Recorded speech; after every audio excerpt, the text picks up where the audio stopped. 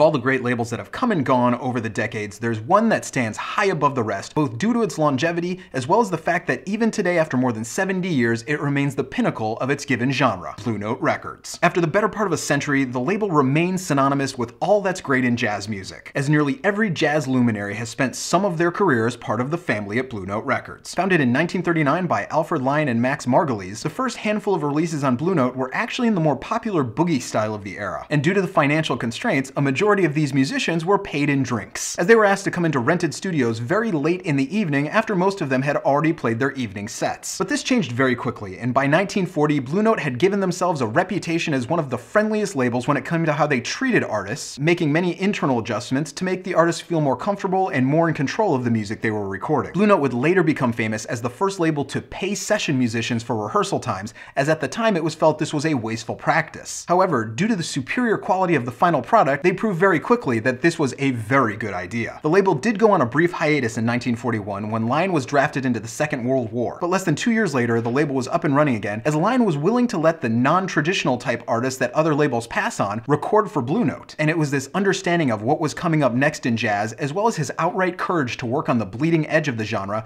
that very quickly made Blue Note the first home of the bop style of jazz. The first big shift for the label came in about 1947, when both Thelonious Monk and Art Blakey laid down fantastic sessions for the label. However, the reality is, upon their initial release, these records did not sell well at all, though in a modern sense they are seen as absolute landmark recordings. It was the open and more relaxed environment at Blue Note Records that drew just about every single significant jazz artist to spend time at the label, and artists like Fats Navarro, Bud Powell, and even Miles Davis recorded breakthrough moments for music as part of the Blue Note family. Many point to the engineering and production work of both Lion and the great Rudy Van Gelder as one of the keys behind the Blue Note sound, as there's no question that the techniques and approaches they used behind the boards were anything short of revolutionary. Yet while Blue Note Records had a number of years that yielded sensational releases, you can look at 1957 and 1958 as the most important in the label's history. This is where you find John Coltrane recording his Blue Train album, as well as Cannonball Adderley's Something Else, that features among other people Miles Davis, Art Blakey, and Hank and Sam Jones, along with Cannonball Adderley. The 1960s brought everyone from Herbie Hancock to Dexter Gordon to Freddie Hubbard to the Blue Note label, and even as pop and rock music began to take over the charts, Blue Note continued to push into the avant sound, allowing people like Eric Dolphy and Andrew Hill to produce watershed moments in jazz history. Throughout the late 1960s and 1970s, the Blue Note imprint was bought by a number of larger label distributors, and it eventually went dormant for a number of years in the 1980s, emerging in about 1983 again. However, over the past 3 decades, the label has found a resurgence, once again bringing the best of what's happening in jazz to the world, becoming the home of artists like John Scofield and Wynton Marsalis, as well as releasing amazing pieces from deep inside their unparalleled vaults. Even in the past decade, Blue Note Records found what may be its biggest commercial success of all time, when a young performer on the label named Norah Jones swept the 2002 Grammys with her Come Away With Me album. While hundreds, if not thousands of record labels have come and gone over the past century, Blue Note Records remains the pinnacle of jazz, and it also serves as a reminder of the quality that can be produced when a label becomes the best there is at finding what's best in a specific genre, as well as allowing an artist to simply work at their craft with no constraints.